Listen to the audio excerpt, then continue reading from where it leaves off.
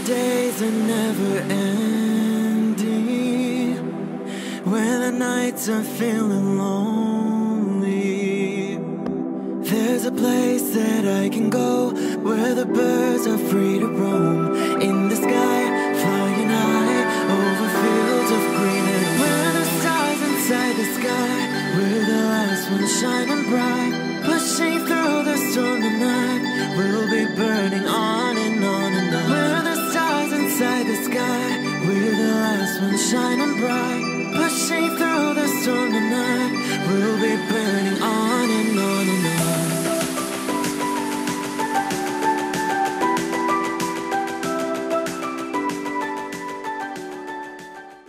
Hello Scorpio. This is Inspire 2016 with your weekly tarot reading for the week commencing the 8th of January until the 14th of January 2018. The first card for you is representing, how do you feel about yourself? Your card is the Six of Pentacles.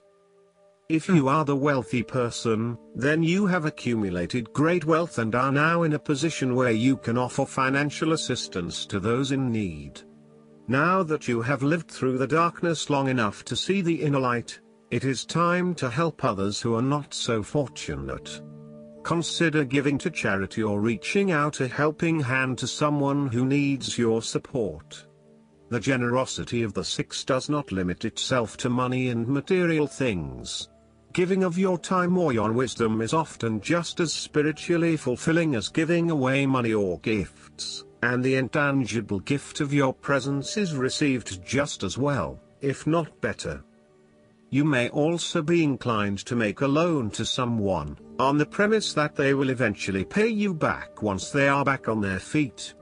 This is a loan built on trust and good faith, knowing that if you give something away, it will come back to you.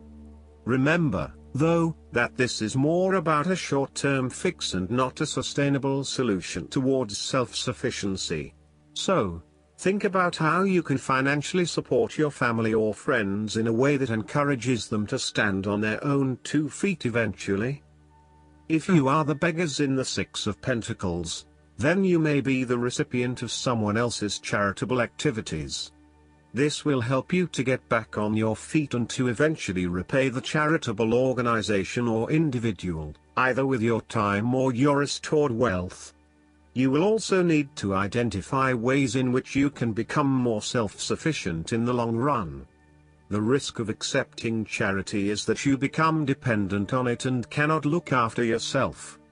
Be mindful that you are not becoming submissive or noticeably desperate as a result of the charity that someone else is providing you.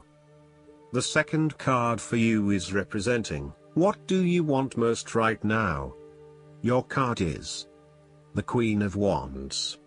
What do you want most right now is to be bold and courageous in your undertakings and actions.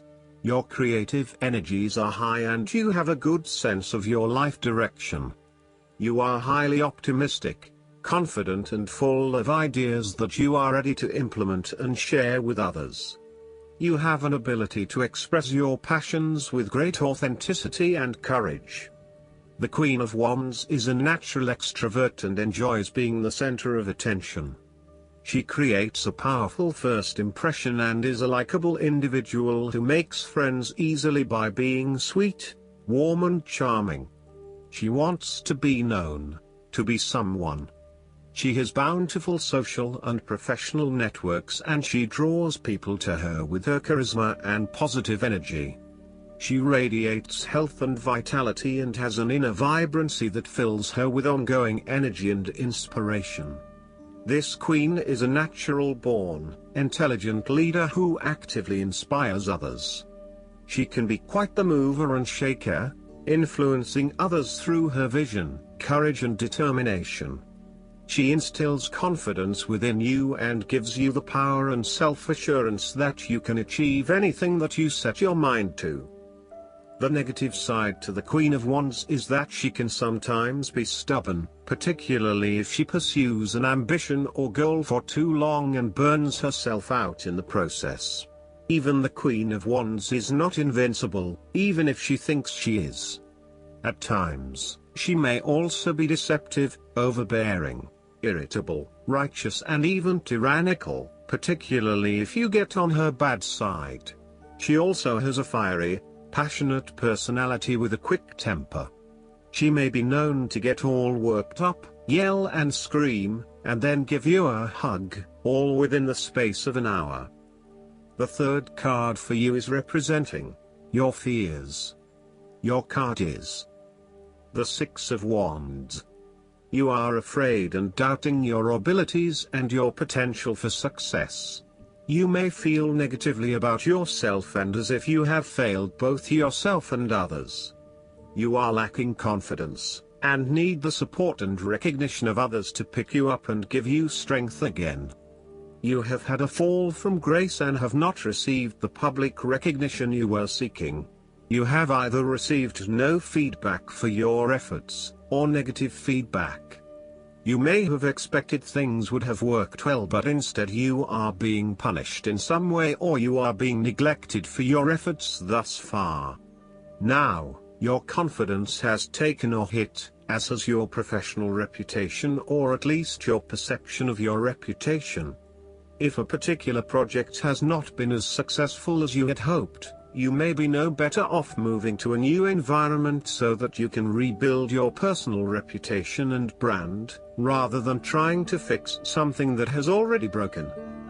You may be trying to achieve too many things at once and may not be doing a good job at juggling all of these commitments. It may be best to focus on only a few things and do them well. This will help you feel more inspired and motivated about the activities you do commit to. This card can reflect the transitory nature of success. One moment, you are on top of the world because you have achieved great things, but then the expectation has been set that you will continue to perform to this level, and when you do not, then you are suddenly knocked down and criticized. While victory and triumph feel great at the time, recognize that it is only temporary and you will have to continue sustaining a high level of performance to be acknowledged. The fourth card for you is representing what is going for you. Your card is the Ten of Wands. There would be the completion of a cycle after a period of struggle. You are finally reaping your rewards after investing a lot of hard work and effort. You have fulfilled a creative venture, realized a dream or accomplished a major goal, and now must deal with the consequences of that fulfillment. However, even with the achievement of your goal, there comes with it great responsibilities and commitments. While you have reached a point of completion, you are becoming starkly aware that you must now carry on with the responsibilities you have laid out for yourself, in order to ensure ongoing success. The trouble is, however, that these responsibilities may become too much to bear and you are struggling to let go. It is a bit like the business owner who creates a flourishing business but who is unprepared to delegate some of her responsibilities to the staff, and ends up working 70-80 hours a week. The inspiration and creativity that was associated with the initial goal or vision rapidly disappears, and everything becomes hard work all too quickly. Thus, it is incredibly important to let go of or delegate some of your responsibilities in order to free you up to still enjoy life. This is a reminder of how much we take on in our lives and all the extra burdens and responsibilities we weigh ourselves down with. We take on so much, trying to do all the things that need to be done. Thus, this card asks you to stop and examine your current lifestyle or work. Assess which activities or tasks are really urgent or really important, particularly in relation to your broader goals. You may need to employ various time management or prioritization methods in order to determine where best to spend your time and which tasks you can drop. Your goal needs to be greater efficiency, whilst also freeing yourself up for rest and relaxation when you need it. This card can also mean that you are being oppressed by outside sources. You are overworked, overtired and overstimulated. You have more on your plate than you can possibly handle, and you have taken on too much at this point in time.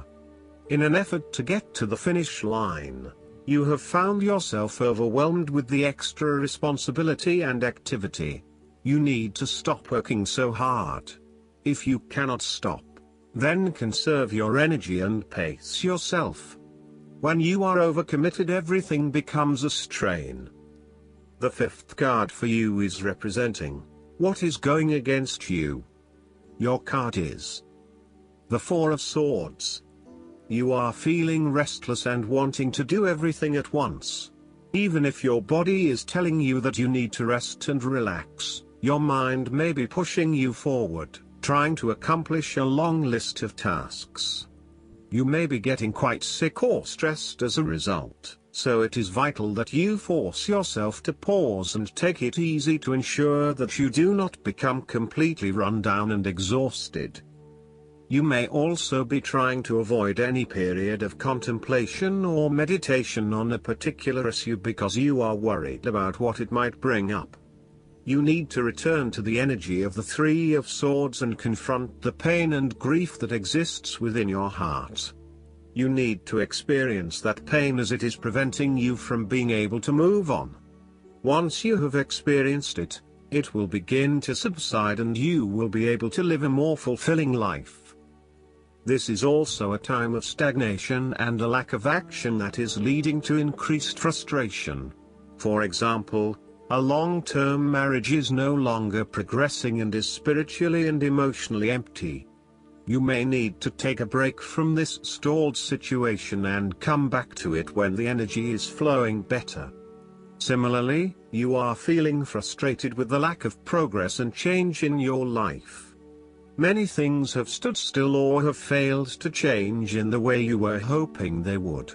Part of this lack of change, however, is as a result of your passive approach. There may have been situations that were frustrating to you or that you were unhappy with, but you may have opted to just sit it out and hope that they would eventually change, rather than taking action to create a more desirable outcome.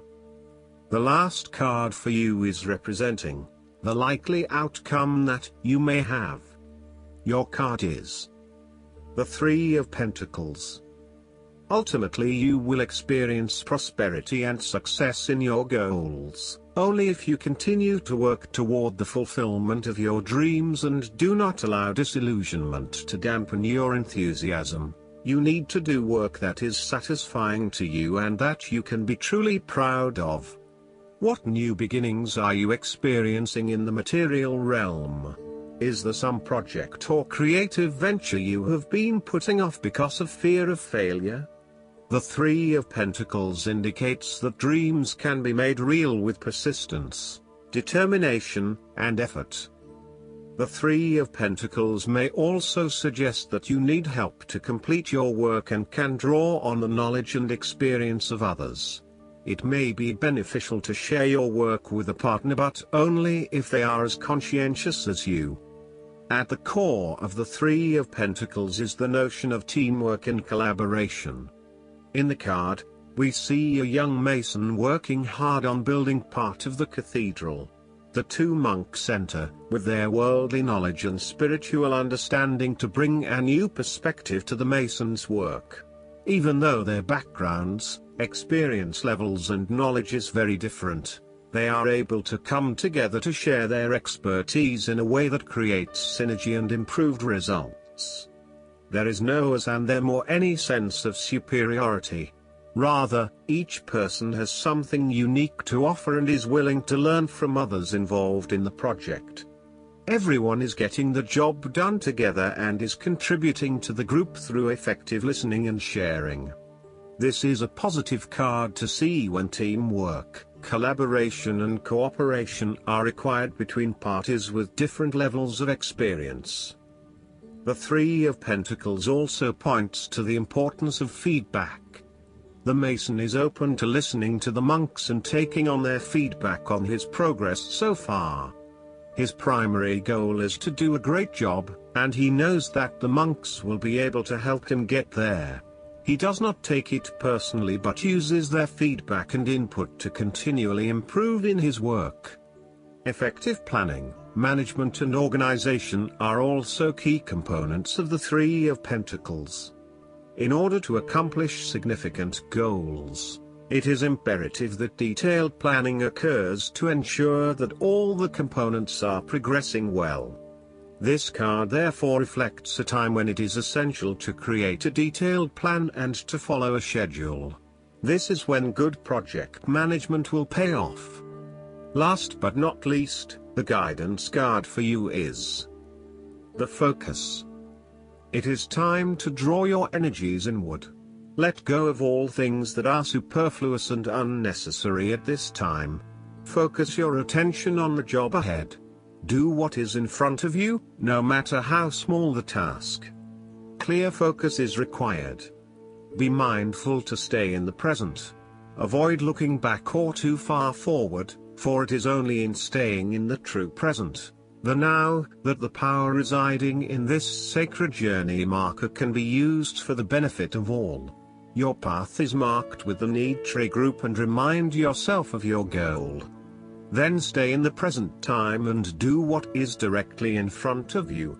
Only one small, focused step at a time will place you at your destination. I hope that you enjoy everything, and if you like the reading, just please click subscribe and you will get instant notifications every time we publish a new video right to your YouTube. Thanks.